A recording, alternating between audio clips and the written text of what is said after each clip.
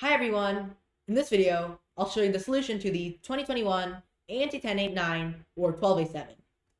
What's the least possible value of this expression here? xy minus 1 squared plus x plus y squared. So natural thing to do is just to expand, right? So you just expand to get x squared y squared minus 2xy plus 1, right? Because we're just expanding this whole thing out. And plus x squared plus 2xy plus y squared. So you can see that minus 2xy, they cancel. And this gives us, we're just left with x squared y squared plus x squared plus y squared plus 1. And you want to minimize this. So this is reminding you of anything. We have x squared terms, we have y squared terms, we have x squared and y squared terms, and we've got constant terms.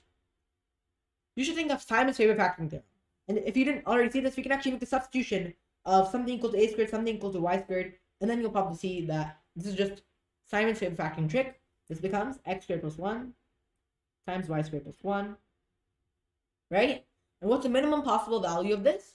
Well, the minimum possible value of this is just going to be equal to, well, notice that perfect squares are 0 or more. Remember, we talked about that property. It's called trivial inequality.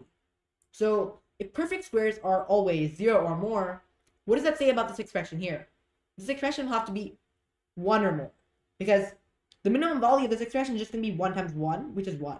Because the minimum value of x squared is 0, minimum value of y squared is 0. Because anything greater would just result in the number being something bit greater than 1.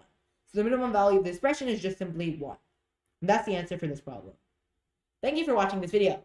If you enjoyed it, be sure to like the video and also subscribe to the channel to be notified about future math competition videos on this channel. Bye everyone!